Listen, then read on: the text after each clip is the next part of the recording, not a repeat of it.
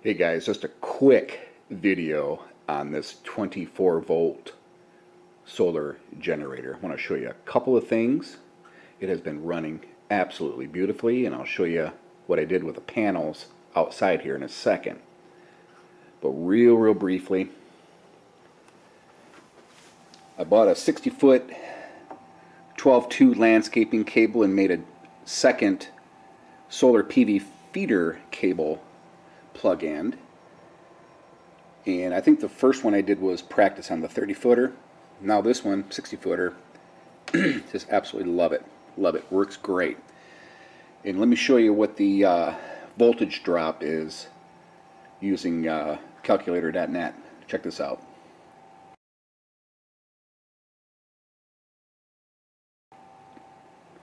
Alright, another quick thing here is installation of this Go Power switch. It's been flawless.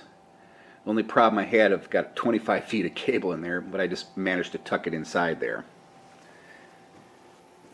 Right now I'm floating, so I'm not making a whole heck of a lot of power right now. I've got the television turned off, but if I turn the TV on, it'll kick up the power. But this EP Ever 20 amp, I think it's a 2215BN, I got on eBay for about 150 bucks with the MT50 meter. It's been a gem.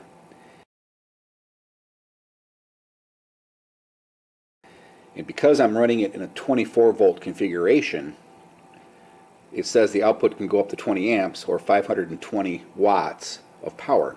And I've seen about 440 on this already. I've got 600 watts of panels on this unit, but it'll only output 20. And the most I've seen is about 440 watts coming out of this thing. But it has been awesome. Awesome. We got the fan blowing on there for cooling. Real sweet. Alright, let's go outside and take a look at the panels. This is what I got hooked up on the 24 volt solar generator. 600 watts of RNG 100D mono panels. I got them wired in series, parallel, and then the line runs along here 60 feet, so I got plenty of extra cable in there.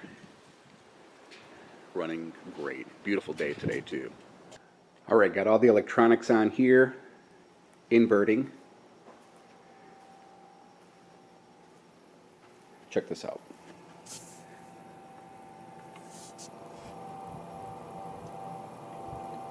I'm still in float. Awesome. Awesome. Pretty cool, huh? Double blinking means it's in float. 24 volt.